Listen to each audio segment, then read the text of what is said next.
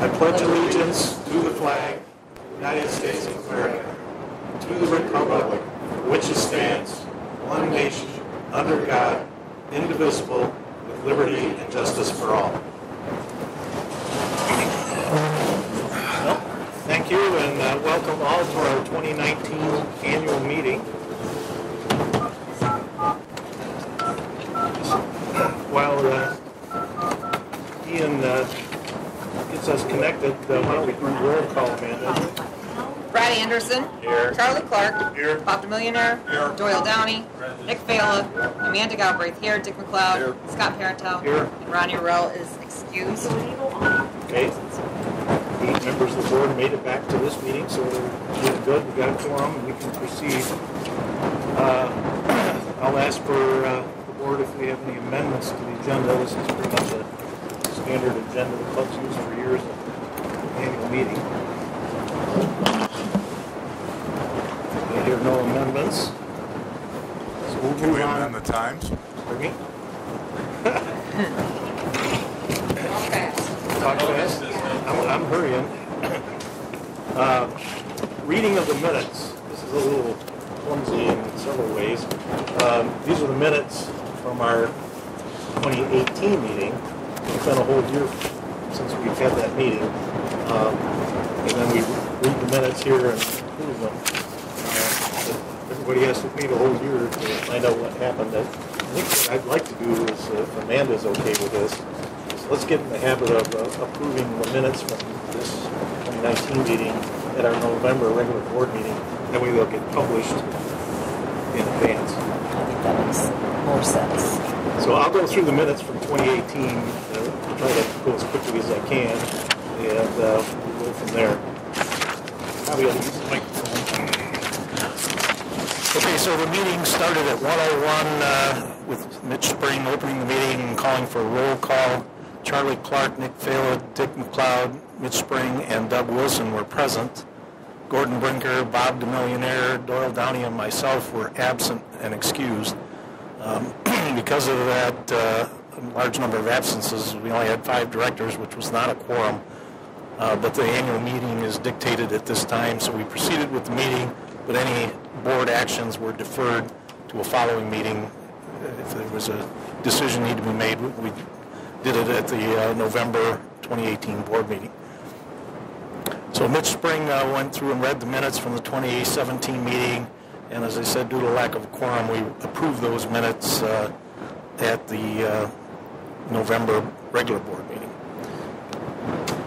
The officer reports, I wasn't here, so there was no secretary report. The treasurer report, Dick McLeod covered for Doyle and presented the report in his absence. And the high level was that overall the club finances are in good shape with the relatively recent approval of the dues assessment and the dues increase. And while the number of members continued to decline at that point, member activity revenue was up 5%. And Doyle went on to thank the general manager, the finance and audit committee, and our outside consultants, or I should say accounting firm, for the fine work they've been doing in keeping the club on track financially. Mitch Spring presented his annual report, starting with thanking his fellow board members for their support over the course of the year. He also complimented Ian Dockrell on the work he's been doing to improve the club operations and the membership experience. He went on to thank the Lost Lake Woods staff for the good job they've been doing under challenging conditions, and they've stepped up to get more done with less. And finally, he thanked all the volunteers for the great work they've been doing, and as always, they are the backbone of the club. Reports from committees, future planning, Tony Haight presented the future planning committee report, and he noted that the committee was recently reinstated this year and that they'd held 4 meetings so far in 2018. That committee had gone dormant for a while. And they're working on 16 capital improvement project requests. They've taken 4 forward to finance and audit to be included in the 20-year capital plan. The other 14 are still under development. Finance and Audit Committee report was presented by Ian Dockrell for Kerry O'Toole, who was unable to attend. The report highlighted committee accomplishments in the following 7 areas. One was analysis and recommendations that were used to support the dues increase ballot proposal. They were working with the Board of Directors on the Lost Lake Woods Club vision statement. They recommended proposed business plan for the club. They reviewed the club's investments and the investment strategy. They've reviewed and we're in the process of rewriting the Lost Lake Woods Financial Policy and Procedures Manual. And they revised the 20-year capital planning tool and updated its contents. And they've been providing ongoing oversight and review of the outside accounting services. Conservation, Doug Wilson presented that report for the committee. He highlighted major accomplishments, building the fish habitat structures and the fish stocking program, researching the spring deer mortality in the subdivision, monitoring and containment of the oak wilt epidemic, planting of white oak trees, treating invasive plant species, field expansion and planting of food plots, and the shooting preserve maintenance and updated rules. Going on to golf, Mitch Spring presented the golf committee report for Jim Mead. He noted that it was a challenging year due to the weather. The season started late because of the heavy April snowfall, and then opening was driven into May. In addition to that, throughout the summer, it had relatively heavy rains that frequently reduced the amount of rounds played. Despite the weather, there's been a lot of good activity on the course. It noted that public play was up 11% at 773 rounds played. They now have 76 people participating in the Monday League, and the women started a Wednesday League. And he also noted that 129 youth participated in golf camp, and as usual, everybody had a lot of fun with that. Mitch closed by complimenting the golf staff and the volunteers for keeping the course in a beautiful condition and running smoothly. House and Beach, Charlie Clark presented the report for the committee. He noted that the committee had met with Michelle Bailey, the interior designer hired to develop lodge interior design concepts. The committee will continue to interface with her as needed to provide feedback on her proposals. Other areas where the committee's been very active is in developing improvement projects for the lodge to be included in the 2019 budget. Some examples were purchasing the new kayaks and accessories, and the storage rack, other improvements to the beach, and major upgrades to the pavilion to increase its usage. Also, lodge floor and window upgrades. Subdivision and grounds, Mitch Spring presented the Subdivision and Grounds Committee report that was prepared by Tammy Hurt-Van-Dyke. Over the course of the year, the committee has assessed 28 Lost Lake Woods Club building applications and addressed a number of property complaints. The committee was advising all members to make sure they submit a club building application before doing any improvements on their property that could affect drainage, appearance, setbacks, or other requirements. The committee is very responsive to these applications and is there to help ensure that the project is done properly and the appropriate local government requirements are also met. Lost Lake Woods Members Committee, Marlene Rogers presented the report. She stated that started by reminding everybody the mission of the Members Committee is to promote fellowship and volunteerism within the club. She reviewed the many activities that they've sponsored and special events and noted that the committee has raised $18,481 that year, and that was done through a wide range of activities, and they currently had $42,000 in their bank account. She also noted that at that point during the year, they had provided $5,388 to support other committee activities, and they would consider making greater contributions if they were asked. So she basically requested that people contact the members committee if they've got some good ideas on projects that needed to be funded. It's a good problem to have, having more money than requests. Nick Fala presented for the promotions committee and the report that Bob Janes prepared. He discussed the Behind the Red Posts promotional campaign that the committee had been working on to increase awareness of the club and what we have to offer in terms of attracting new members. In addition, he noted that the communications committee, which is an ad hoc committee under promotions, has been working on a number of ways to improve communications with the membership. The next report was shooting sports, and Kevin Friddle provided that report for skeet and trap. Noted that 2018 was another good year at the range with more special events and activities for youth and charities. Overall, shooting was down 11% for the year, but found that trap was up 42%, but skeet and five stand was down over 20%.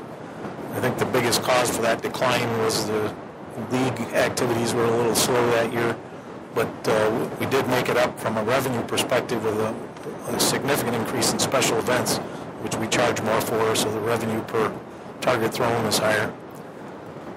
The committee's big successes were noted in the youth and charity activities. We had a very successful Canadian trap shoot that year, just continuing the trend, ever bigger and better.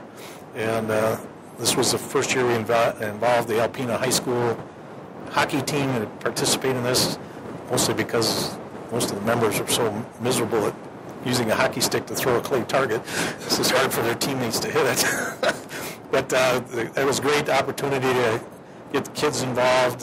Some of them hadn't shot before, so they got some exposure to shooting, and the club got exposure through the local media. In the end, we were able to donate $500 to their team. We also sponsored the 4-H shooting team that was teaching 12 high school students the shooting sports and provided mentorship and regular practice opportunities.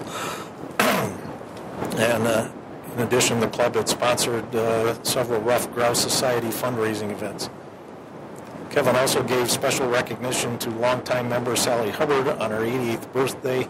Sally is a champion skeet shooter who was instrumental in building the Lost Lake Club skeet range some 40 years ago, and she's been active ever since.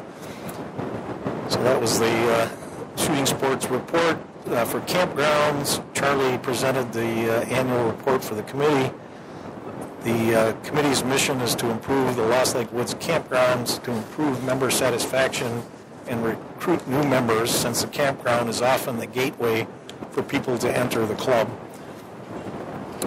The committee was basically active through sponsoring work bees, and they accomplished many projects, with two big ones that were noted in the report. One was a deep cleaning of the bathhouse and facilities, plus resurfacing many of the picnic tables on the site. He thanked the volunteers for their efforts and encouraged everyone to pitch in and help, even if they weren't a campground resident. It was also noted that the new LED lighting that was put in around the bathhouse was a big improvement, with better illumination, less glare, and reduced energy consumption. He noted that the campground continues to be challenged by a lack of club maintenance resources to complete the regular cleanings, lawn mowing, and ground maintenance that's really needed. So that was the extent of the committee reports. The member delegations, there were none. Unfinished business, there was none. New business, none. And then the next key item on the agenda was the announcement of the results of the Board of Directors election. As chairman of the Tellers Committee, Dave Kirchie announced the results of the Board of Directors elections. A total of 448 ballots were received. 23 were rejected for cause, resulting in 425 ballots being counted. The candidates were Brad Anderson, Amanda Galbraith, Susan Haith, Sherm Hubbard, and Ronnie Ruel. And the results of the election were that Brad, Amanda, and Ronnie were elected to 3-year board terms, and the details of the election were published in the newsletter. And the meeting adjourned at 1:50. So that's last year's minutes. I can do that. I don't know if you can, but I can. So those were the minutes. They've been distributed to the board for review. Any questions? If not, I would ask for a voice vote to approve the minutes as written. All in favor, please say aye. Aye. Aye. Opposed? None? The minutes are therefore approved. Okay, we'll move on to reports from the officers for 2019. And I think first on the agenda is the secretary, Amanda. As a first-time board member serving in the role of the secretary has been a great learning experience for me and provided an opportunity to become more familiar with the club operations and activities. The purpose of this report is to provide the membership with a high-level recap of the secretary operations of 2019. As of September 2019, there has been 33 new members approved this year, which equates to approximately 908 total members. As of August 2019, the club has lost approximately 39 members this year for a total net loss of 6 members. It should be noted that these numbers are not completely accurate due to some members surrendering lots and real estate transactions, making it appear as if those are lost members versus lots. There has been an emphasis on increasing the membership in 2019 with the addition of the new membership ad hoc committee, the approval of releasing club-owned lots in order to make them available to be sold to new members, and the continued work and focus on this topic by the promotions committee. Club records and documentation. In an effort to communicate timely information to the membership, a board action summary email has been sent to the membership soon after every monthly regular BOD meeting. The purpose of this email is to provide pertinent information to the membership before the meeting minutes are printed in the next monthly newsletter. This has been sent 7 of the past 9 months and will continue to be a priority when necessary. Provided monthly meeting minutes for all board-related meetings, including regular executive conference calls and study sessions. Read and signed several contracts and new member certificates. An archive of membership survey results are provided on the members-only portion of the Lost Lake Woods Club website. Due to the importance of several large items of business discussed in 2019, for example, the Lodge Rejuvenation Project, food and beverage, the release of sale club-owned lots, and the repair and maintenance of roads, I've attempted to produce meeting minutes that are clearly documented decisions made, as well as details to provide context for the members to gain a better understanding of the discussion that led to those decisions. Provided a copy of the approved regular BOD meeting minutes to Lori Grush for the monthly newsletter within 24 hours of board meetings. Then previously, the board written ballots for new membership had not been saved. So in an effort to create a basic archive system of the board votes to approve new members, I've saved the new membership applications and signed BOD written ballots for 2019. I believe this practice should continue and improved upon. Opportunities for 2020. Integrate with the new Lost Lake Woods Club website to post BOD action summary on a monthly basis. Get feedback from the membership about what would be useful when recording meeting minutes, likes, dislikes. Work with the communications team to create a more comprehensive and complete list of membership emails to be used with eBlast, and continue to create and improve upon the archive system of board-written ballots for new membership. Thank you, Amanda. I believe Doyle Downey is going to cover for Ronnie Ruel, who's away on the treasurer's report. Yes, I took some liberties and prepared an annual report filling in for Ronnie. And in general, the club is financially strong and in a solid position relative to our operations. And certainly, everybody knows about the Lodge Rejuvenation on the capital side, so we won't cover that here. But if we go to the first slide, I referred to a couple of these in the regular meeting earlier today. This is member activities for the last few years, and this is the backbone of the club, dues and member activities revenue. There's been a lot of comments, and even when Scott, you read the minutes from last year, noting the increases. If we look at 2018 at $1.3 million that was earned in member activities, getting back, returning to the level of around 1.3 earlier back in 2014 and 15. So current year we're at 1.2 million as of September. So again, activity revenue is strong and returning to some levels. Going to the next slide. The key for the organization is the profit or loss. And what is shown on the right is the last 6 years, what the end of year accounts results were.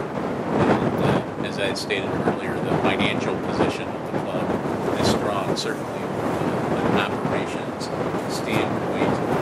And we see while we're at $136,000 now, this was that's we ended up 2018. As we know, the final months of the year do result in some reduction of that. The last slide is just a recent summary of the membership status. We've continued to see dwindling membership in certain the special focuses. In 2017, we had 985 members. As of this month, so that's the treasurer's statements. Thank you, Doyle. Appreciate you filling in for Ronnie. I'm not sure how it's going to show up on this.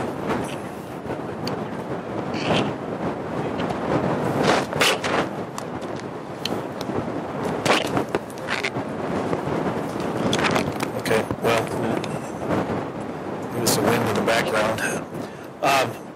I think it occurred to me just now that I probably got a little too wordy here, and this is going to be hard to read.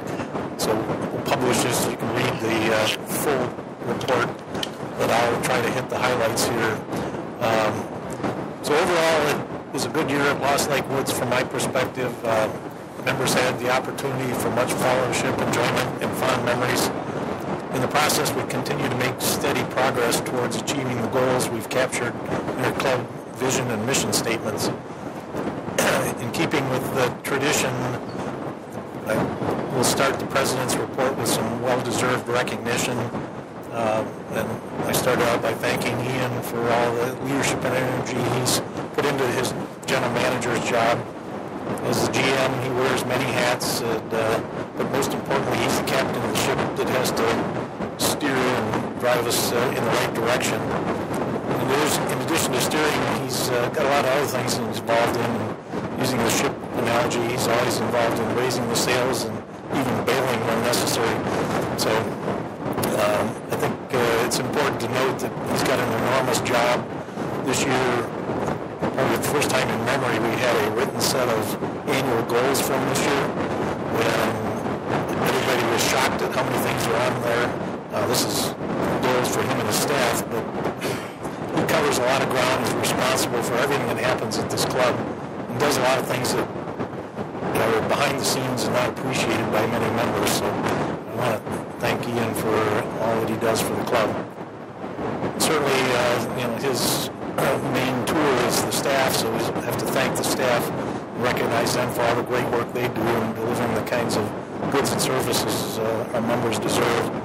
And it is a struggle sometimes to hire enough people to work at the club, and the staff, I think, is always counted on and come through with stepping up and providing the support that the members need, even though the resources are a little on the thin side.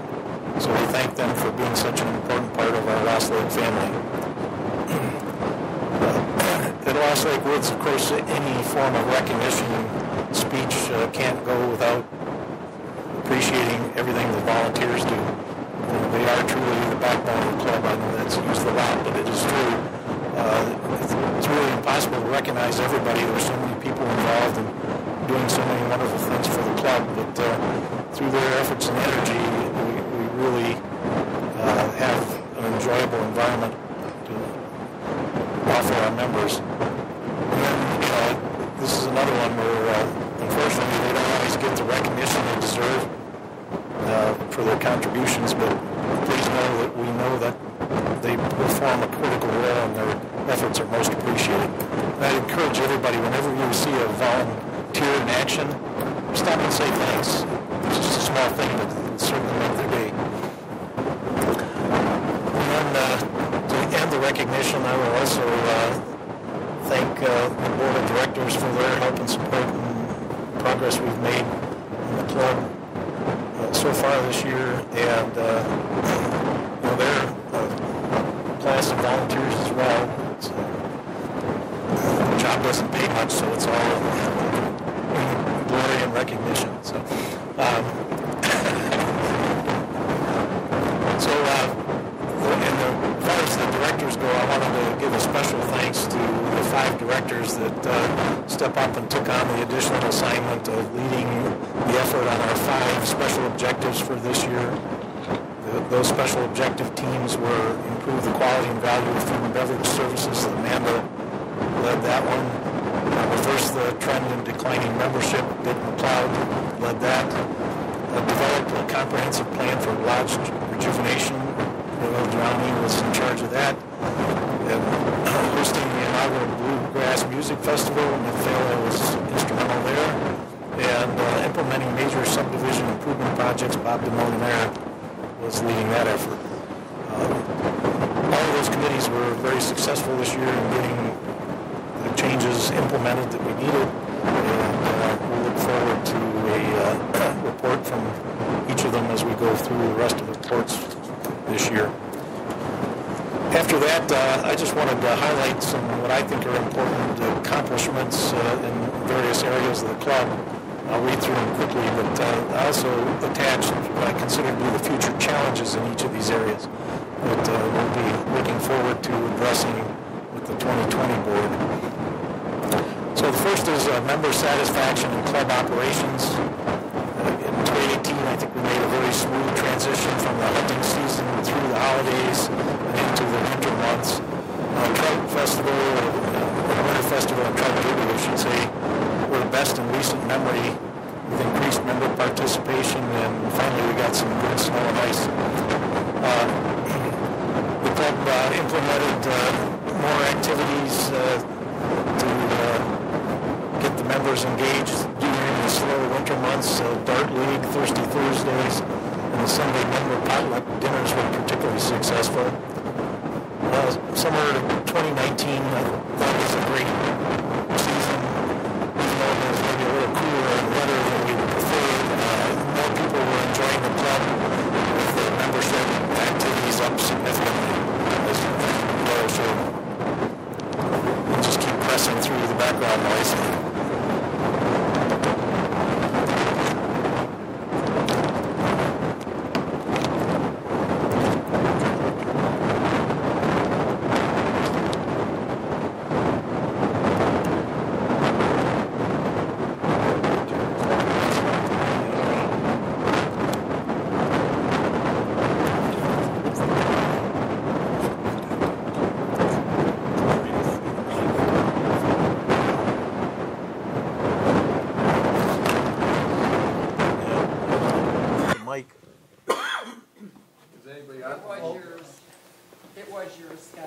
Oh, you just turned it off? Great. Well, I think that's one of those. That'd be an interesting prank to play, wouldn't it?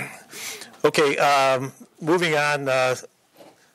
Then as far as, again, member satisfaction and operation accomplishments, through the efforts of management, the staff, and our volunteer team, the special objectives, the food and beverage service has been improved significantly. We've also implemented many new events and activities, yoga, trivia night, the new car and bike show, and of course the inaugural Bluegrass Festival were all big attractions that were new to the club. So all in all, good year. The challenges, though, I see coming are, how do we make Lost Lake a true Four Seasons club? There's a certain contingent of members that live here year-round, so it's Four Seasons from their perspective, but how do we get the non-resident members to participate all year long? And then we can capitalize on our facilities and staff. What we're, I think, also challenged with as part of that is adding activities and amenities, but how do we do that with our hiring difficulties and our aging infrastructure? How do we keep members, track more member activity and new members? And then I think another one in this area that we talked about at the regular meeting today is having relevant rules and regulations with a reasonable and effective enforcement.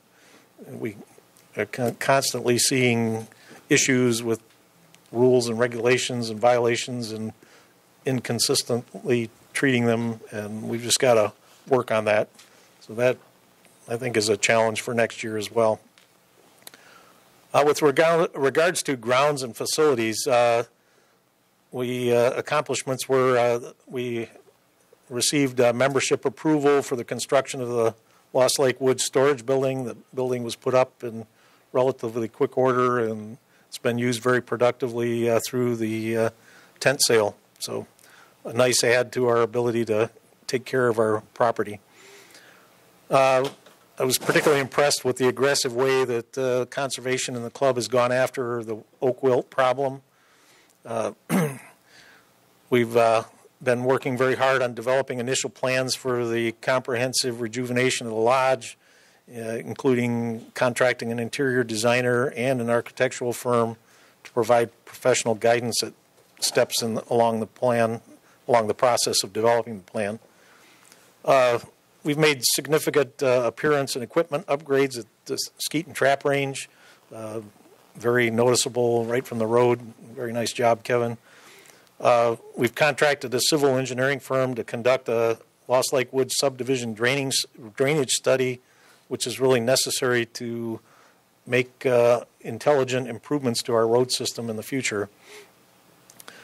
Our future challenges are to complete the practical plan for the lodge rejuvenation and obtain membership approval and support to implement it. That's our biggest challenge, I think, next year.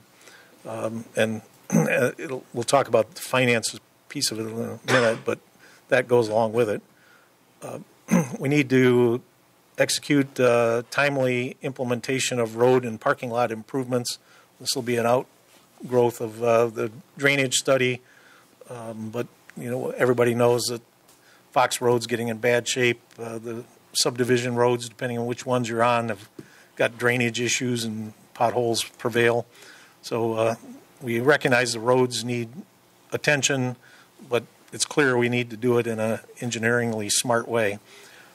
And finally, we need to obtain membership and board consensus on the proper balance of habitat management, timber cutting, and how that conflicts with other priorities. We had some issues this year that I think we can do a better job of avoiding in the future. So I look forward to having a good discussion on how we improve that process.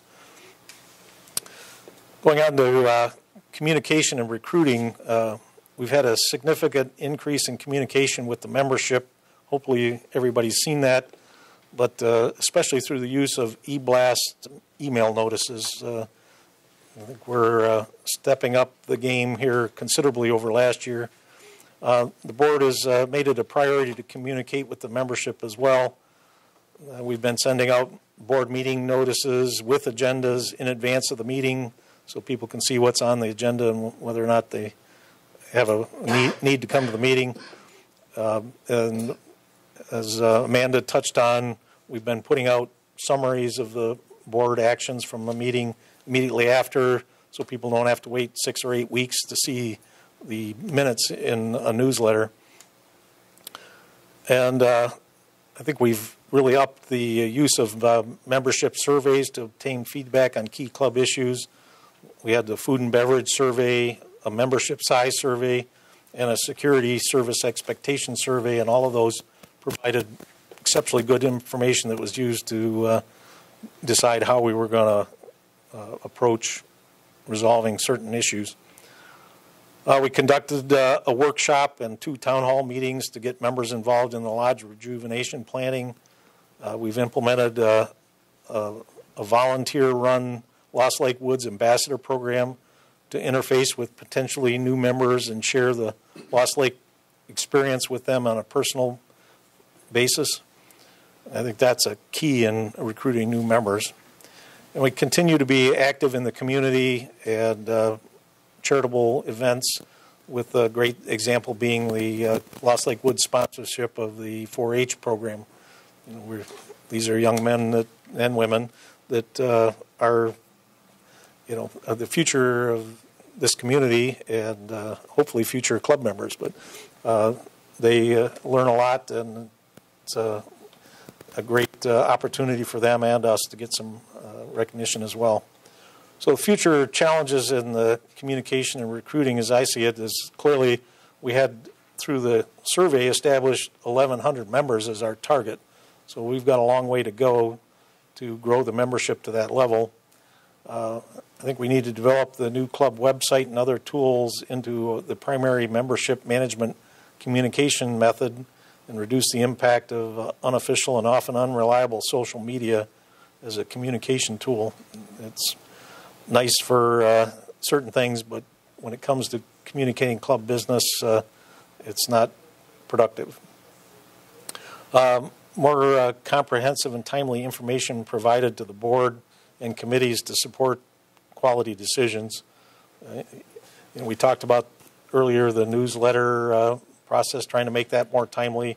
I think we have to make sure that the information that the board sees before making a decision is provided enough in advance to do the research and let them form and make an informed position.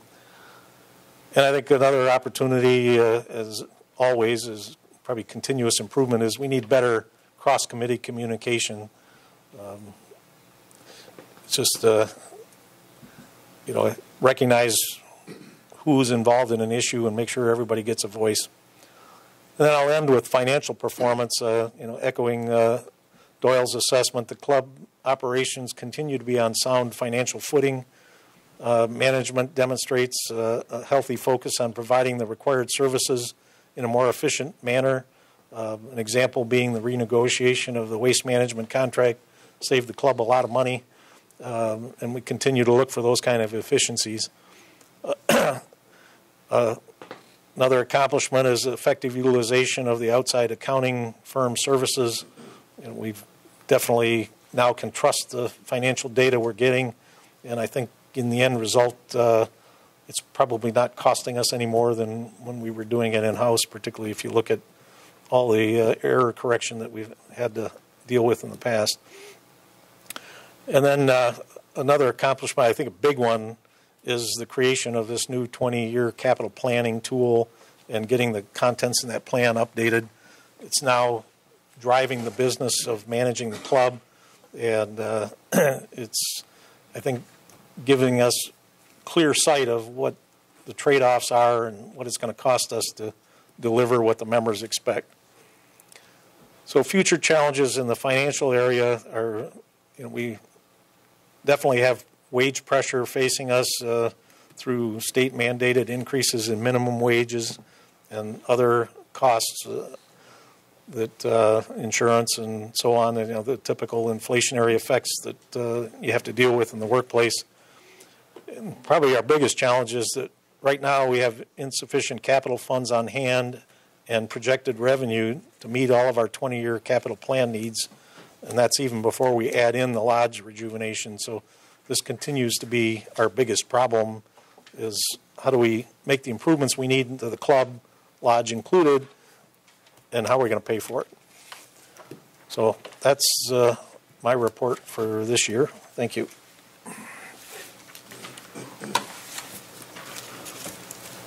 With that, we'll move on to reports from the committees. I've got them listed on the agenda. We'll do them in that order. Future planning. I don't think I have a report from the future. I didn't necessarily get confirmations on everything. Yeah. Did we have an agreement on who's going to present it? As the liaison, I guess I better get ready to read it. Seems like they would have told you that, though. I didn't see it come by. What was I saying about communications? We're going to have a meeting Well, if you want Okay. to, we want to move on and come back to that? I have it. The Future Planning Committee met 3 times in calendar year 2019, once in January, once in April, once in July, and the final meeting of the calendar year is scheduled in a couple of weeks. No projects were submitted by any of the committees for Future Planning Committee review before submitting the Finance and Audit Committee for funding consideration. In this regard, the Future Planning Committee has failed its mission. The focus of the meetings held this year have been on how to support the club as a year-round club and what efforts the committee can put forth to support lodge rejuvenation. As for making the club a year-round club, the number of ideas were put forth as possible activities, but no definitive plan has been put in place. What happens to the lodge may greatly influence what types of activities will be workable in the future. A survey to gather data for this effort and help gather requirements for the rejuvenation effort was put together but never sent. As the rejuvenation effort moved at a pace the survey was not deemed necessary at that time, will be soon, but would be available for more member input was needed. A club management and other committees are already planning a number of off-season activities to increase member use of the club during the slow winter months. The creation of a more definitive plan was postponed until more details of the lodge improvements and feedback on the already planned activities could be obtained. The committee did discuss that all projects to be submitted in the future should have business case developed for them. A form already exists for this purpose, and the committees will take up this again at the final meeting of this year. Submitted, Tony Haight. Thank you. Finance and Audit. Sorry.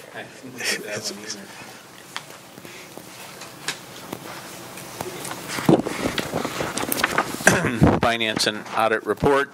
The Finance and Audit Committee has reviewed operating results and monitored the budget monthly. 2020 capital and operating budgets have been prepared on a draft basis and will be finalized in November and submitted to the Board of Directors.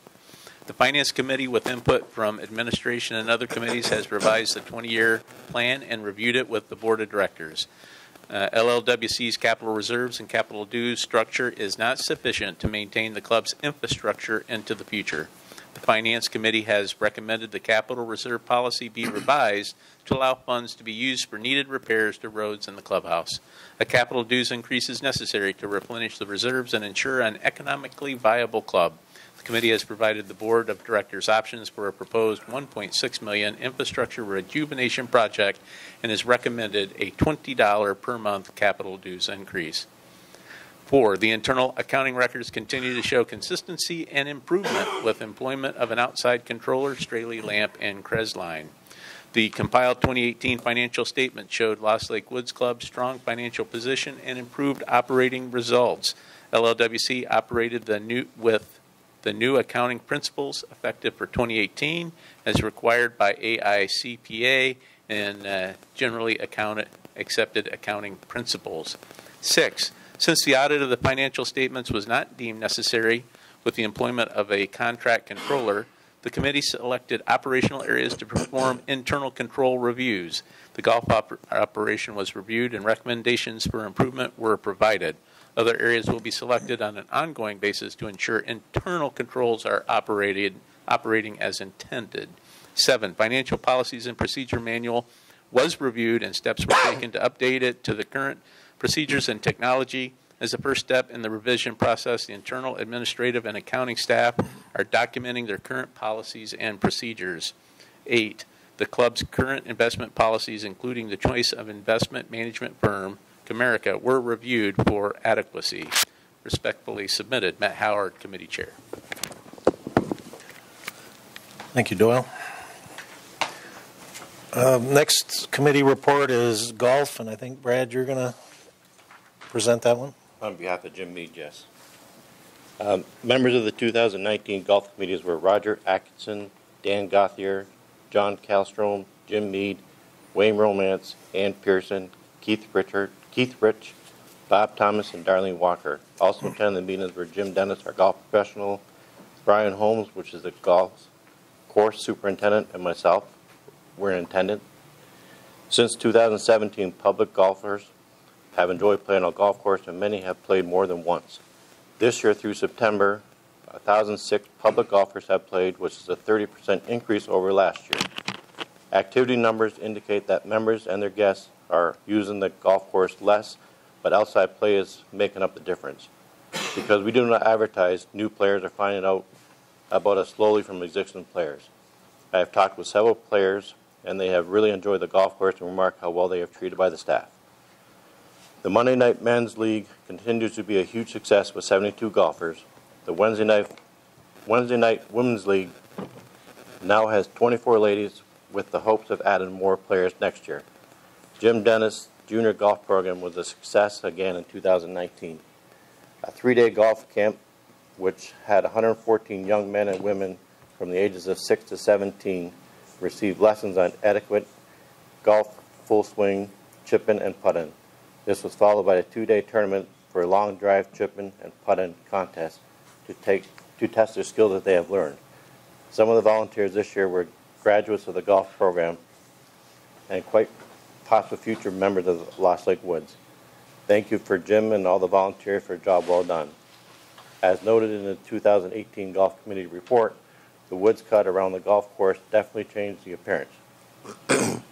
The chipping of the large branch helped the appearance of the golf course, and the Tuesday work bee spent 6 Tuesdays picking up sticks, branches along the golf course. Once the ferns and grass started to grow, the woodcut looked more natural, and there were less negative comments. A special thanks goes to Mark and Jacqueline Hayes for donating the Club Champions plaque in memory of Jacqueline's father, Roy Hassner, and to all the members who donated to the purchase of the hole-in-hole plaque in memory of Jim Irwin. Volunteerism and charity continues at Lost Lake Woods Golf Course. Every Tuesday morning, 5 to 10 men assist the golf staff with projects. Also on Monday, 7 ladies beautify areas around the golf course and the main gate with flowers and plants. This year, the ladies were able to use the wood chips from the woodcut as mulch around the flower beds. In addition, the Rally to the Cure event sponsored by Paulette Kallstrom and Lynn Gauthier was held that raised $1,600, which was donated to Michigan Health Foundation for new imaging equipment and free mammograms for patients in need. Dan Gauthier and Jim Bosher sponsored a charity event in memory of their good friend Stu Crawford, which raised over $13,000 for college scholarships for the Alcona High School seniors. At the last Golf Committee meeting in October, we acknowledge the great job done by Jim Dennis, the PGA golf professional, and Brian Holmes, the golf superintendent, or the course superintendent. We're fortunate to have Jim as a 23-year and Brian a 30-year staff member of the Lost Lake Woods Club to run the day-to-day operations of the course. LLWC is a premier course due to their effort and dedication.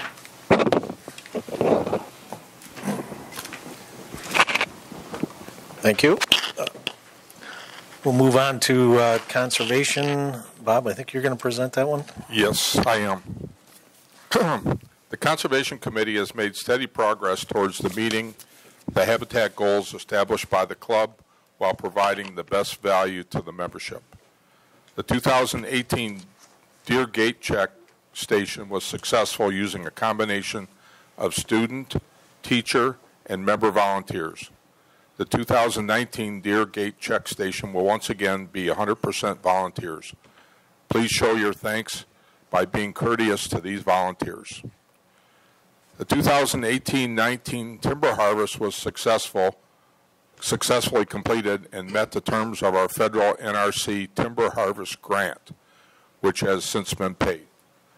Our timber contractor also completed treatment of 6 confirmed oak wilt sites during the winter months. The 2019-20 timber harvest contracts are now awarded. We have once again applied for a federal timber harvest grant. The Conservation Committee and the Equestrian Group have established a guideline to use in the event of future timber harvest activity which would impact the horse trails. The Conservation Committee initiated a standing 8 a.m. Thursday work bee. All members interested are encouraged to join us at the Conservation Building. The volunteers will continue to work on a variety of conservation, trail sports, and fence line projects. The committee completed a review of the no vehicles past this point signage on the undivided acreage. The BAR was approved to add signs to a few additional locations. These signs have been installed by the work bee. 50 white oaks were planted on previously treated oak wilt sites. Despite a long, cold, wet spring, the club has planted a record number of fields and openings this year. We continue to work towards updating all openings and gas wells with perennial food plot mixes and developing the soil in the fields for better yields. The second phase of the successful golden winged warbler habitat improvement grant, which is a tag alder regeneration, has been awarded. The work is planned for this upcoming winter. Trail Sports Subcommittee has completed an update of the signage at the horse trails and motorized trail intersections. This group has also completed the 911 trail markers and map update. The summer deer camera survey was completed this year using member volunteers and their cameras. The event was very popular with those that participated. The club is continuing to struggle with oak wilt, beech bark disease, and invasive Phragmites. A contractor has once again treated the Phragmites at the teal pond. We have identified oak wilt at 6 additional sites this year. These sites are planned to be treated late this fall and completed this winter. The Conservation Committee is in the planning stages of the Bear Lake Boat Launch Improvement Project. We are also reviewing the self-guided woods tour and planning to update the aging woods tour stop signage.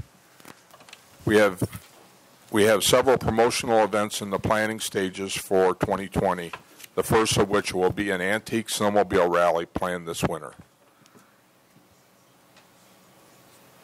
Let's see. Oh, please fill out, I was trying to decide what that meant. Please fill out and return your hunter observation cards this year. Your data and opinions are important. Safe hunting and enjoy our great club. Your Conservation Committee.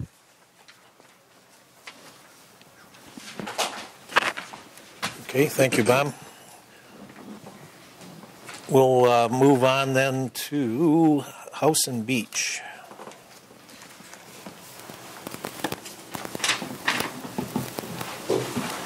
I was under the impression Kerry was going to be here to present that.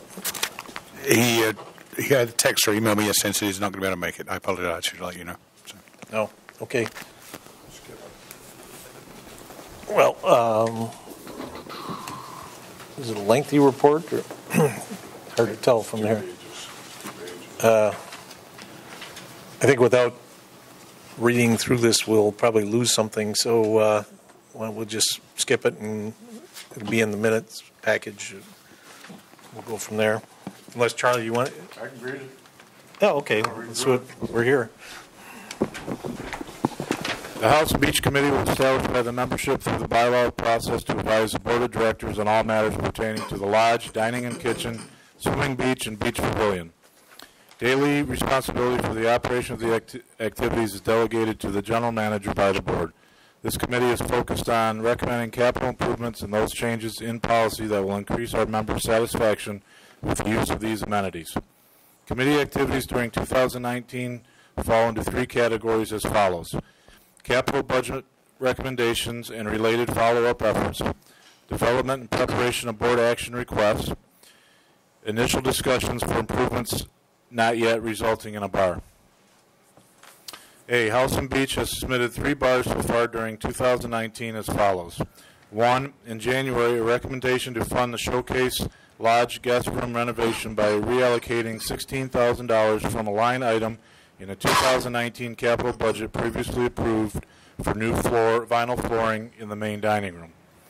2, in January, a recommendation to amend the 2019 capital budget by adding a line item in the amount of $64,000 to cover repairs and improvements to the lodge domestic hot water distribution system. 3, in May, a recommendation to begin the lodge renovation in phases starting in 2019 with 17 guest rooms, mainly first floor, at a cost of $250,000 using funds we currently have invested.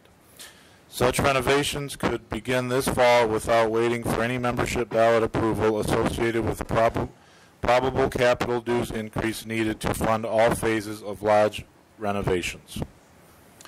B, our committee has begun discussion of 3 topics related to use of the lodge that are still being considered for possible recommendation to the board.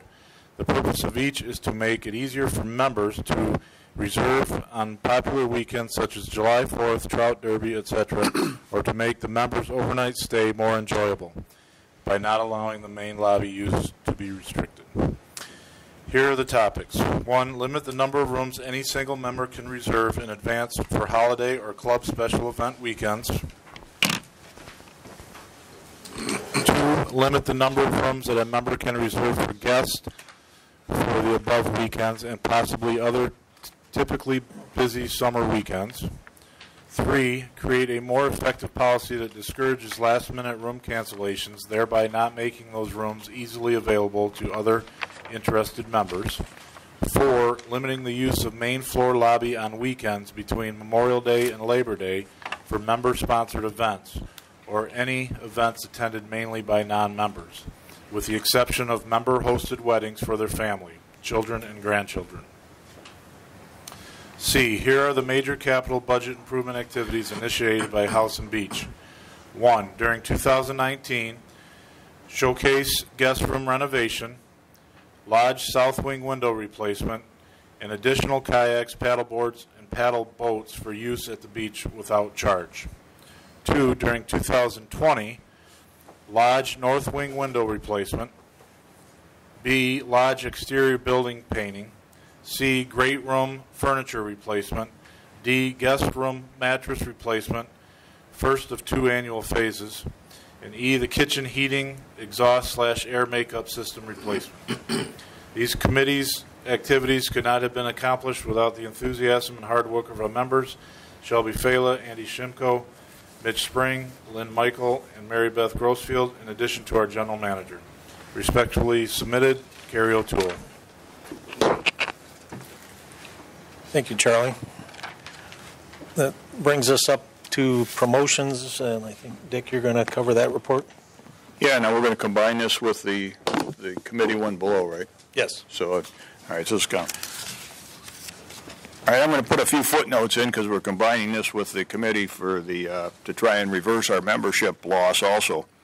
The 2019 promotion committee was composed of 4 volunteers, and we had 2 vacancies. The 4 volunteers were Helen Zimmerman, chair, Robert Fleming, co-chair, Emily Mason, secretary, and Lori Grush. One little note I'd like to have, promotion committees, I think we talked about, we had a meeting the other day, and I think it's almost a misnomer. This really should be called the marketing committee, because this is what's generating ideas for growing our club, and we really could use, because next year they only got 2 members carrying over. Helen Zimmerman and Bob Fleming are carrying over to the next year, and we have nobody signed up to volunteer. We could really use some members that have some marketing ability or some ideas on how to grow the club, and they're going to have 4 openings on that.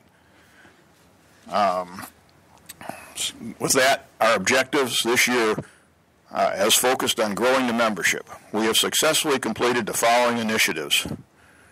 Reconciliation of Lost Lake Woods Club-owned lots versus membership-owned lots. Lost Lake Woods Club-owned lots confirmed with tax records, discrepancies identified,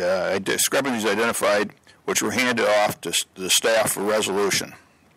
And I think the footnote on that, Ian, is that we've sold some of the lots. We offered them to members that wanted to buy them, that they were basically attached to their lots or next to their lots. And we have, what, about 100, you said? Or yeah, it's a floating number. I don't have the exact count, but approximately 100, 105. All right. So these are lots now that we can add memberships to grow the membership, because we were running out of memberships to sell.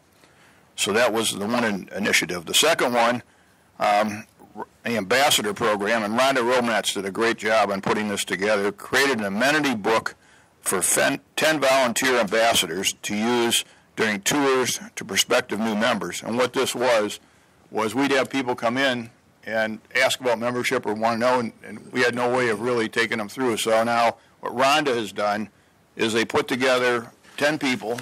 They got a checklist of a trip to show them the whole club. So when somebody comes in here, they get the whole gamut from the horse program to the golf course to the shooting skills. And then the committee has created a card that the ambassador fills out and says, here's what the people were interested in. Here's what, their length of interest is. This just came out, so some of you may not have seen this. We just did this at the meeting last night where they showed it to me the first time. But so the ambassador that shows them around will fill this out and then pass it on. Now, the passing on we got to talk about a little bit. But so Rhonda did a great job, and we got 10 volunteers, and I think that's fantastic. The monthly Lost Lake Woods newsletter is being mailed to 19 area realtors in Alcona, Alpena, and Iosco County. And this came about a little bit. We had a realtor meeting here. I think it was the Alpena Alcona bank or something that sponsored it. And they had 23 realtors came. It was supposed to be more, but it was a terrible day. And I got the chance to talk for 10 minutes to them, which was not a whole lot of time, but tell them about Lost Lake. My first question was, how many of you know anything about Lost Lake? 2 out of the 23 raised their hand, and these are from these counties right around here, which means our best kept secret is killing us. We've got to be able to reach these realtors and get them in, and it has a profound effect, number one, on increasing our members potentially, but also increasing our values of our houses when you go to sell them. I mean, we're giving these houses away versus what's outside the club, which is a shame. I mean, we got all these assets, and our houses are cheaper than what's outside the club. So we've got to reach these realtors. So this is what they're trying to do with this program as far as sending these Lost Lake Woods news out. But that's, I think, just a starter. We've got to reach out to them a little bit more and get them more involved in what we have to offer here. But that's a good start. They developed and recommended to the board an additional membership program, which we discussed, offering deferred payment plan for initiation fee to be paid over installments of 2 years. The program will have a 12-month trial period, and we decided with Ian last night, and I think we got to get approval of the board to do this, Ian, this program we talked about? No. No? All right. So we're going to start January 1st with a trial program where somebody can pay their dues, not their dues, but their initiation fee into the club over a 2-year period on installments. So, and we'll see how it works. At the end of 12 years, at the end of a year, 12 months, they can evaluate it and decide whether we want to continue it, whether it has any value. Just to clarify, the board has already approved it. So okay, all right. Develop and recommend to the board an additional membership. Oh, it's the one we already talked about. Promotions committee members are available to provide tours and answer questions regarding Lost Lake Woods at various events at the club. The music festival, the car show, the realtor luncheon. 7 tours are provided by ambassadors to prospective members at the music festival and car show. And I heard last night that one of those tours resulted in a person joining the club. So, all right, additional and above completed goals, the committee continues to pursue the following objectives. Revision to the new member application forms. This is simply something we talked about as a board. When somebody applies for membership, there's just not enough information to talk to them when you call them up to interview about membership. We'd like to know a little bit where they're employed, maybe how long they've been employed there, what some of their interests are. So you're kind of calling them cold turkey instead of having a better interview with them. So they're working on this, and they think they'll be done with that in a month or so. The ambassador process is enhanced. Rolled out the use of the feedback cards, which I showed you, for ambassadors to complete and provide pertinent information to the Lost Lake staff for sales follow-up. This would be used to consolidate the listing of potential new members for future sales communications, as well as to provide data on the ambassador process. This is where we've got a little bit of a problem in that we don't have a membership follow-up employee, and we don't need to add that expense. But that means we need some volunteer help to fill in to that. So when these ambassador cards get passed on, somebody can call up to people and say, "Hey, how'd you like your tour of the club?" And what other questions can you answer? Or can we answer for you? I think where this could be enhanced, and we talked about this also, which isn't in here, where this could be enhanced is if we had some experts on the different parts of our club. So if you find out somebody is really interested in the skeet and trap shooting or whatever, they could call Kevin or they could, call Scott. So we have some people with expertise in these areas, few golf people. So if somebody says, "Oh, I'm really interested in golf," okay, you have a golf person that can relay that passion to them. If it's horses, maybe it's Tammy. But we need to get some people lined up that have expertise in an area, because you can always generate that enthusiasm when you're talking to somebody that has the same passions that you do. So we're looking to do that. Then, pending a new website release, below are the objectives that should be aligned with this website. Require continuity of information, providing to the interested new members. Revise new member packets. So we need a packet for possible new members. Even if you're having a wedding here, we need to have these packets available where people can pick them up as they're going into the wedding or coming out the door or whatever. It says if you're interested in membership, they take a packet, and they're working on that. Revising that would go in this packet is a new Lost Lake Woods brochure, and then the process to provide the Welcome to the Neighborhood letter. All right, this is something new that they're working on. They're working with, I think Bob Fleming has access to anybody that's bought a house in Alpena, Alcona, and Iosco County right now. He would have a thing if they closed on their house or their piece of land. So we're going to send them out a Welcome to the Neighborhood letter. And what we had talked about offering in this letter, welcome to the neighborhood, hey, right near your location is a great club, come and visit us. And we're going to offer one of the following that they could pick: a round of golf for 2 people for free, a round of skeet or trap for 2 people for free, or a horseback ride for 2 people for free, and then either a luncheon for the 2 people or a dinner for the 2 people to try and get them into our club and show them what's out there. So anybody that closes on a piece of property in those 3 counties would be getting this Welcome to the Neighborhood. So that's pretty much the written report. What I'd like to add on the thing is, I think that Brian Deutsch will hit a very important point. We're trying to get to 1,100 members, but basically this club is supported by about 400 members, give or take. And the way to look at that is just look at the votes. I mean, look at the votes, the number of people who even vote for the board of directors. It's always right around 400. The people that are spending the money in this club are about 400. If we had 900 active members that were using the club, playing golf and shooting skeet and trap and riding horses, we wouldn't need 1,100 members, but obviously that's not going to happen. So we've got our theory is obviously, I think if you're a new member, you're going to be more enthusiastic. Some of the people that have just lost their enthusiasm are just kind of, don't get up here. They live in Florida now and they don't get up here or whatever. But we've got to get more active members.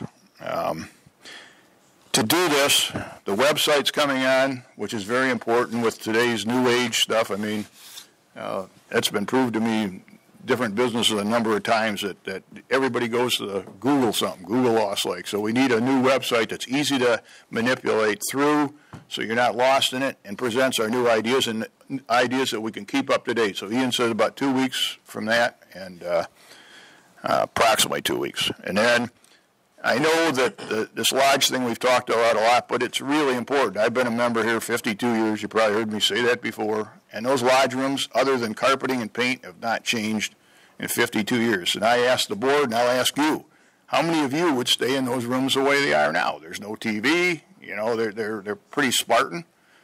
And we can do them nice. There are walls that come out where we can make suites, and we can put a mini bar in there. So if you got kids, they can get up in the morning and have a yogurt. And if you want coffee late, there's some stuff we can do, but we also need to do some stuff for our members to make them more active. Maybe we need a coffee bar up here. There's a lot of stuff on the table. I'm not going to go through that, but we do need to rejuvenate this lodge. It's been way too long, and I'm talking to the choir here because you guys are obviously interested in the club or you wouldn't be here. I'm really like trying to reach the people that aren't here, but we've got to spend some money on this club. I mean, and we've got to look at it for those of us that have cabins. We got to do these rooms too, because if we sell a cabin, we don't gain a member, we trade a member. We lose one, we gain one. You got to get people either outside the club that have a house on Hubbard Lake or down in Oscoda that'll come up and use the club. That's a new member. Or we got to get people to stay in this lodge. And then, like I say, we need to get more realtor exposure somehow. How we do that? By maybe having some luncheons up here for some of these realtor things and be able to expose it to them. But they've already got people looking up here. That's our least expensive way of finding things, and our security is a big part of that.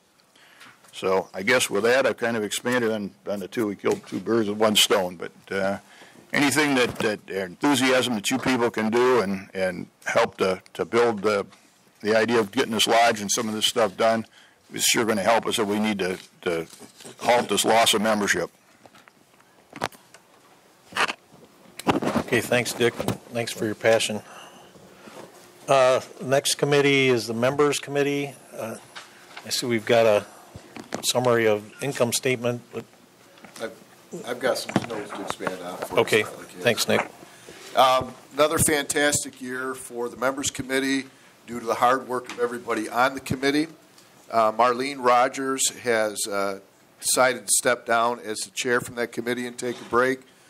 She certainly deserves a ton of credit for all her leadership and the hard work that she has done, as well as her husband, Greg, and the other people on the committee. That committee does still need a couple volunteers now.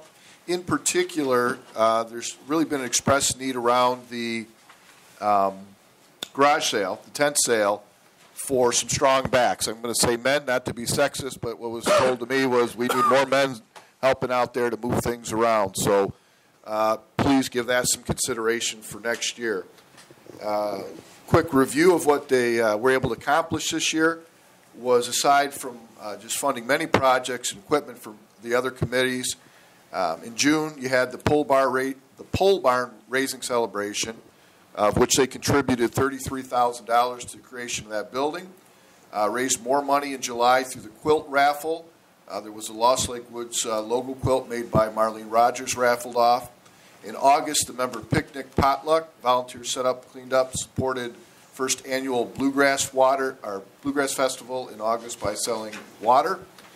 September annual tent sale. Tent sale raised approximately $10,000 in funds. I mean, that's really quite incredible. They're responsible for Oktoberfest activities in helping in that. The beautiful decorations that you see for Christmas and for Halloween are a result of the committee's efforts. The cans and bottles, which I don't know if everybody realizes how much work goes into that. Already this year, by putting out that trailer and going through a lot of, let's say, dirty work to organize that, $6,400 in cans and bottles this year. You know, I know Gothiers in particular and Rogers in the past have kind of spearheaded that, and we're going to need some volunteers for that. But that's, out of their efforts alone, just from those two efforts, is nearly $16,000, $17,000, and probably closer to $18,000 by the end of the year. Through the quilt raffle was $330, craft show raffle, and the water sales $491. Table rental there was $675. Oh, excuse me, I read that wrong. Total craft show revenue of $1,496. Total income for 2019 was $19,000. They began the year with $41,261. And again, they could use volunteers. Hats off and congratulations to that committee for doing just a ton of work. It's appreciated. Well, thank you, Nick, and thanks to the committee. We'll move on to campgrounds. Andy?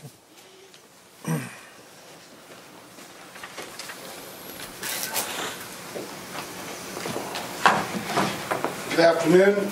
Andy Newman, Campground Committee Chairman. This year was a rather quiet year in the campground. We didn't complete any major projects. We did, however, continue to improve the overall condition of the campground. We completed the painting of all the lot marker posts so they match our iconic fence posts, the red and white. We installed some additional split rail fencing where the two subdivision roads that terminate at the campground, so we've got one of those done. We treated the playground, the sand in the playground, it was getting a little bit overgrown and there was more grass than sand. We replaced several of the seats in the swing set, so we do see a lot of members come down and use our playground. So we took care of some of that equipment. We assisted the maintenance staff with filling the potholes and getting the roads in a little bit better shape, so same thing that's happening in the subdivision.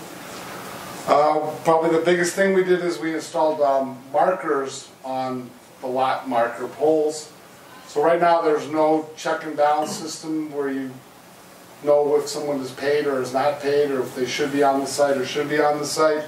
So this is our first step in identifying that, and we're going to work with registration upstairs at the front desk. So simple system like our state parks use. You get a tag, you slide it in the slot. You can simply go drive by and see whether that person has paid or not. We have seen quite a bit of improvement in the grounds and the maintenance, so we'd like to thank management. Ian and his crew, again, has come through for us out in the campground just like they do for a lot of other things. We still strongly believe that the campground is the gateway to Lost Lake Woods. So a lot of people come from the campground, move up to the subdivision, but it's the real first step to becoming a member of Lost Lake Woods. And again, we want to make sure that we make a good first impression, so that's why this is so important to us. We are a committee, and as you guys have said several times, the volunteers are very important, and really we could use some help. So we're open to invite all members to come on down and join us in the campground for our committee meetings, our little work bees. You don't have to be a resident of the campground. We are not a standing committee, so you don't have to go through and fill out a bunch of paperwork. We're just looking for input from everybody on what they think should be done and how we can make the campground better. So thank you for your time, and that's all I have for today. Thank you. Thanks, Andy. Kevin, you're up. Shooting sports, and we'll start with skeet and trap. Kevin Friddle's going to present skeet and trap. First, before I get started, I'd like to say thank you to the board members that volunteer all their time for the benefit of the club. We appreciate all you do. In addition to that, I'd like to say thank you to the committee members, Warren Richter, Jason Baskerville, Leroy Mendyka, Connor Sherm, and Sally Hubbard, who have been instrumental in the shooting sports, the shotgunning sports here at Lost Lake Woods for over 40 years. This year we made some huge improvements at the shotgun range, mostly making the best of our capital budget by the aesthetics painting the buildings down at the shotgun range. A group of us went to another shooting presentation down in a different part of the state and realized how easy our buildings, how our range could benefit from a paint job, both aesthetically and preserving block. It's turned out to be a wonderful thank you to the Finance Committee and the board for approving those capital funds, and in particular Jason Baskerville and his son Cole, who single-handedly, the two of them painted that. Not one person lifted it. I did a little trim work around the door to say I helped, and that was it. Those two did all of the work down there. We also spent capital funds to replace an obsolete and non-working rabbit machine target launcher, one of the 8 target machines on the 5-stand course. In years prior, it didn't work. The cords were bad. It kept jamming up. And bottom line there is it's very labor intensive, and it caused us not to have a lot of shooting at the 5-stand. So with this new machine and the wireless releases, there's a significant increase in rounds, which I'll explain in a moment. We also replaced all the wired launches for the skeet and 5-stand course to wireless releases. So a couple things. There's much more efficient from a labor standpoint, particularly the 5-stand. We're not rolling cables out to every one of those 8 machines. We have the electronics are all set up. We just pull out the machine, hit the button, and once we plug it in, it goes. So much more efficient on that. We also purchased a wired system for the trap range. So it's a wired, voice-activated system, which, for a couple things, a few benefits it has. One, it is more consistent. Being voice-activated, when someone calls for a target, the response time is very consistent. Some of our shooters that are registered shooters in trap, not many, do appreciate that. And the other thing that has done is people that are experienced at the range can go and use that field, that facility, without having an employee present. So they can turn it on and it's voice activated. So again, added to the efficiency at the range. We had significant increases in most of the shooting disciplines for many reasons. One, for the first time since I've been involved, we've had 2 employees during the summer months between Memorial Day and Labor Day. Again, the 5-stand it cannot be run with an employee. It has to be run by an employer volunteer. So having the 2 employees, we were consistently able to have all of those disciplines, all the shooting opportunities available to people that visited the range. The Canterbury system, or the voice-activated system at the trap range, allowed shooters to shoot without the aid of an employee. Guest rounds were increased due to these efficiencies. So shooters were spending time at the range, but they were able to shoot more rounds in that same hour, 2 hours that they'd spend down there. So due to this, we had an increase in guest rounds.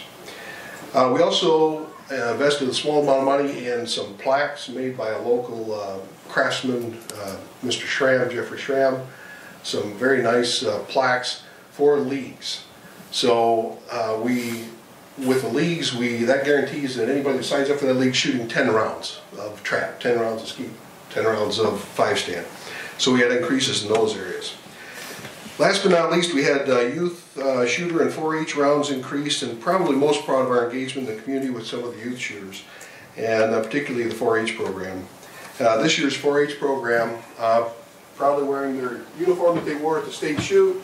As I mentioned to somebody else, this is a little more profound on the Spec guys, but Lost Lake Woods is very prominent because they practiced here all year, and they went to the competition, won the team competition, and we had one gentleman that shot 50 out of 50 and won the individual honors as well.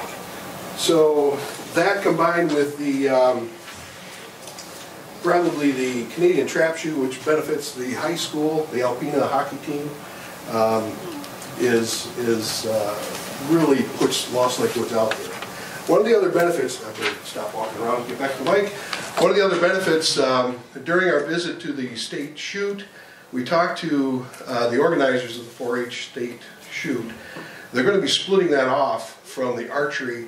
They're going to have the shooting sports as one venue and the archery somewhere else, so they're going to split that. So we are entertaining the opportunity to host that event, 50 to 100 shooters and their families. So we're working on that, and that's probably a possibility for 2021, probably not next year. So we're really excited about that as well. So that being said, we had some, I'll just go with numbers real quick. 2019 member rounds and skeet were pretty similar. Where we gained were guest rounds, people coming from the outside with the leagues and increased shooting. We had a 6% increase, not a huge. We've got a great following in skeet right now, so it's not an area we're going to improve a whole lot. We see a big improvement this year in the trap rounds for 2 reasons. One, again, the voice-activated system allows us we don't have to have an employee there. People don't have to wait as long to be able to shoot. And 2, the leagues gave us a 50% increase, 334 from 169 the year before. 5-stand, similar numbers. Again, because of that rabbit machine not working half the time, the cord's getting shot up, that wireless system. Those two things, we went from 100, from 46, we doubled the rounds, member rounds, and more than tripled our guest rounds in 5-stand. So a 61% increase there. Very proud of that. And again, probably one of the most significant increases, I think the thing that we had the most impact on here and in our community are the youth rounds, and that is driven primarily by our relationship with the local 4-H team.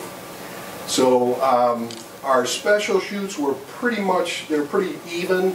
Part of that is communication on our part. The committee didn't do as well as we did the year before, and I was trying to hand some of that off, and we'll do a little better job next year of the special events, and particularly the communication on those. So again, an all around a great year, and looking for another good things in 2020. Thank you for your support. Thank you, Kim. Thanks, Kevin. Good job. Right. You have anything you'd like to say about the rifle range, Doyle? I did not prepare a report that puts me but you're in bad here. shape standing behind our friend Mr. Friddle.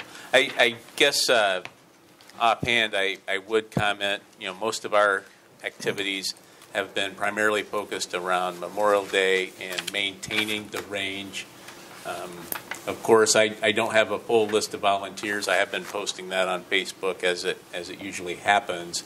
Certainly want to thank, there's some real staunch supporters. My wife, Donna, is always there, as well as our friend Scott and his wife, Brenda. You can always count on them. My buddy, Jeff Stamper. We have others that come from time to time. So certainly appreciate those strong volunteers. But it would not be appropriate to talk about the rifle range without noting one volunteer who over the years has contributed so much, and that's Nick Catchman. Over the years, we've had those silent volunteers. Alcorn Jr., for example, has done some things, doesn't ask for credit, doesn't put his name out there, improving the bench rest. But Nick Catchman in particular, our range has always had a beautiful dark green on it for many years, decades.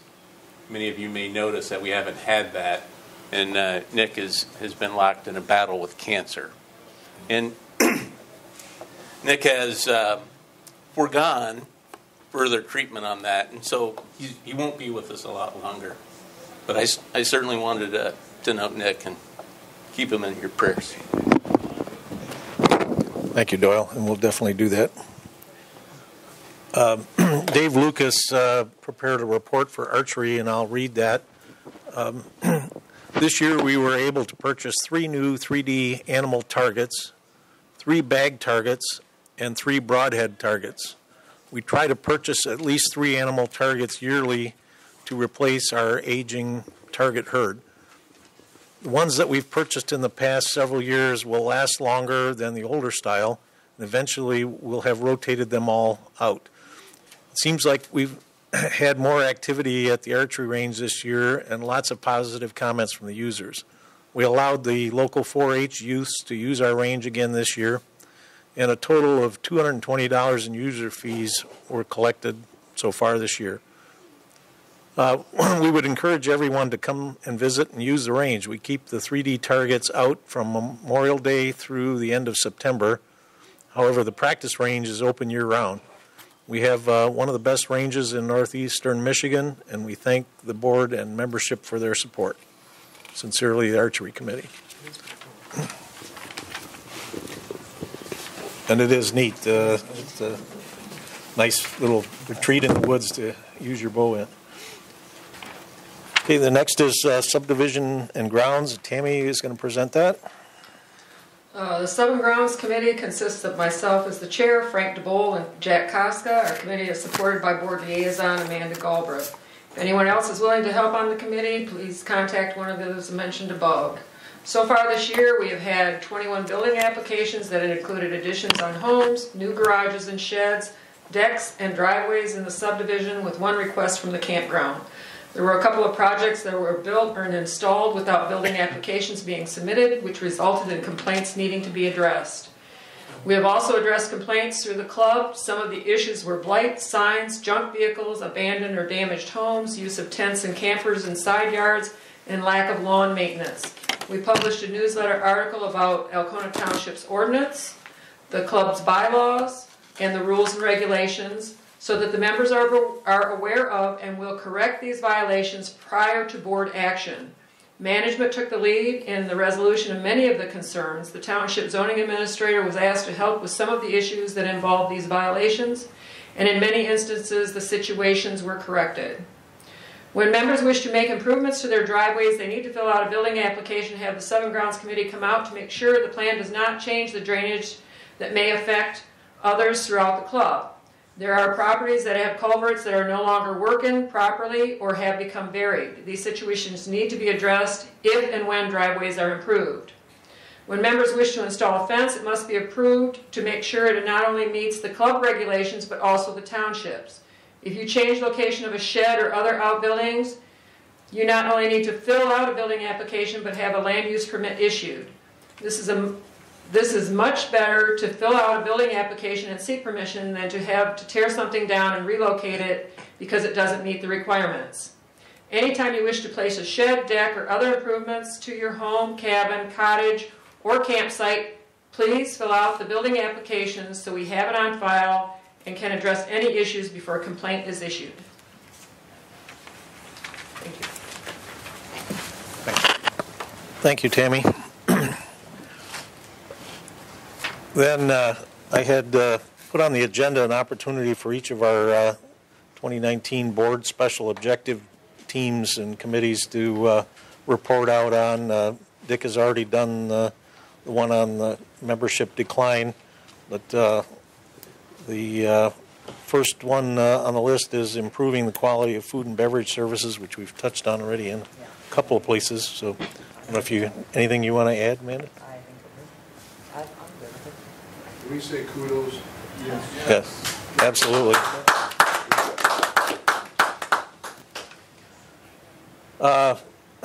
Then we had to develop a comprehensive plan for lodge rejuvenation. Doyle was leading that effort. I think we've talked a lot about the accomplishments, but more importantly, where we're headed. I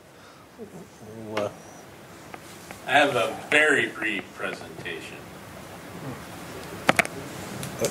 Let's see it. Just brief, because it'll be, if you have that up. Basically just reflected on, sometimes we all get a little frustrated with where we're at, or maybe we're not moving fast enough, particularly on this topic. It's been out there for a long time. Just to reflect, this committee was formed back in February. Since then, we've done the showcase room opening. We did a couple of town halls, one in April and one in May, and we had a recommendation in June. So with that, a detailed development plan was delegated to the management. A support team was put in place to assist Ian, the manager advisory panel. Next slide. So we're basically at this point assisting Ian in putting together a ballot that talks about the location, the cost, the operation and maintenance, when we can get it done, and the environmental impact. And then the next slide just goes and shows the specifics as approved by the board. This is what that advisory panel is doing, and then the timing chart is the one that Ian presented earlier. So with that, just a quick synopsis to say we've come a long ways, and we're about to see how we measure our progress with a ballot. Thank you. Appreciate it. Then we have hosting the inaugural Bluegrass Music Festival. I think everybody knows that was a great event, and Nick was leading a team of volunteers that were instrumental in putting that on. You have anything you want to report on that, Nick? Yeah, just real quick. Thanks again to all the volunteers that helped. It did turn out very successful, and we continue to get requests for next year, when you're going to have it, etc.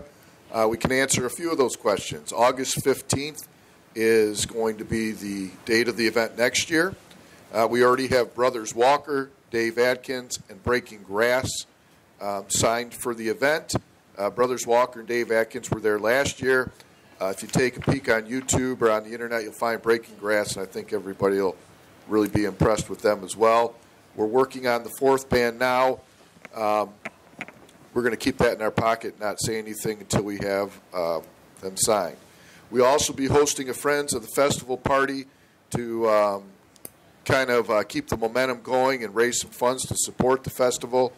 We have already begun talking to potential sponsors to help fund the event.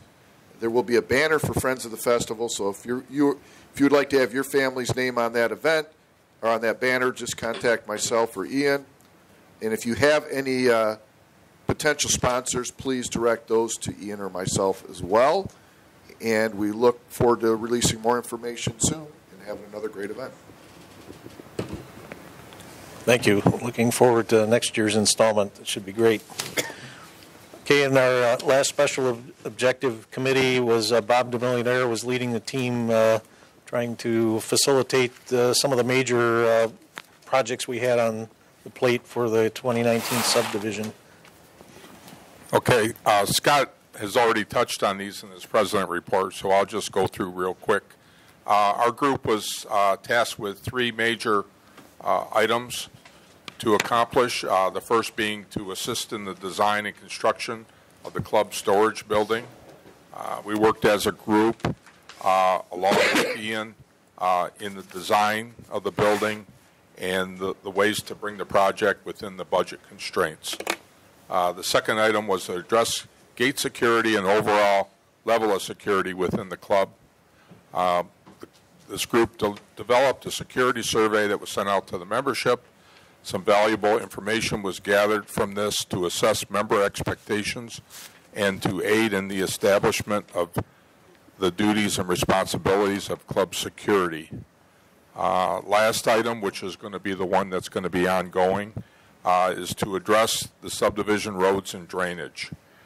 The group met several times, studied topographic maps of the subdivision, and on-site meeting with the manager of the road commission to assess the conditions of the roads and drainage problems. The club has contracted an engineering firm to assess and give recommendations on three high-priority areas for 2020. As I heard earlier this morning, the engineering firm should be on site probably next week to begin that. The members of this committee are Tammy Hurt-Mandika, Doug Wilson, Dave Wright, Phil Plank, and myself. I would like to take this time to thank them for a great job and their commitment to these projects. All of these members bring a certain expertise to these three objectives, and I want to thank them. Yes, I'll second that. Thank you. On the agenda, we had no member delegations, unfinished business, or new business, and we strategically put the announcement of the election results last so people would stay. And you're 11 minutes ahead of schedule. I am? No, I thought it said 2:50. No, 2:40, but we're close. So Dave Kirchie led the tellers committee this morning, and appreciate their efforts. Ian has the results to present in his absence. Yes, Dave Kirchie presented the tellers results to the board in an executive session earlier. He is unable to be here this afternoon, so I will present the report on his behalf. The tellers committee performed its duties on Saturday, October the 19th, 2019, in accordance with the bylaws. The total number of ballot envelopes in the hands of the tellers committee at 8 a.m. was 406. During the validation process, 10 ballots were rejected for the following reasons. 5 had no identity and 5 were delinquent members. After opening the outer envelopes, the number of ballots remaining to be tallied was 396. This exceeds the 100, the number of members required for a quorum. The 3 candidates elected with the number of votes were as follows. Bob DeMillionaire, 274 votes. Ryan Pender, 269 votes. William Hogan, 246 votes. The other 2 candidates with the number of votes were Sherm Hubbard, 231, and Susan Haight, 158. All ballots and tally sheets are being retained under lock for 15 days, i.e. until November the 20th, 2019, unless otherwise directed. Members of the Tellers Committee, all members in good standing, were Dave Corci, Jack Koska, Fred Palin, Crystal and Bob Roos, Ben Sink, Becky Basinger, Roland Lapko, Lydia Lucas, Bonnie Lancaster, and Kathy Kirchie. Thank you. Thank you for reading that, Ian, and congratulations, Bob, Ryan, and Bill. Congratulations, and I'm looking forward to working with you all next year. Kind of outlined some of the key objectives. I'm sure we'll find more. But I want to also thank the people that didn't make it, Sherman and Susan, for stepping up and volunteering to take on this important job in the club. So with that, I think we're at the end of the prepared agenda. If I could get a motion to adjourn. Second. All in favor, please say aye. Aye. There are none opposed. Meeting is adjourned. Well, you made it. First one I was on time for. Hey. See, practice makes We got all back on track. I know. I figured that out. but it will go. I just want to make sure. All right, perfect. Thank you. And then we're heading to North Dakota. Yes. Good job, Scott, getting through that. Thank you. Way to power through. You probably got a couple little guys waiting for you to get home. Retirement's not punishing you, huh? All the way 700.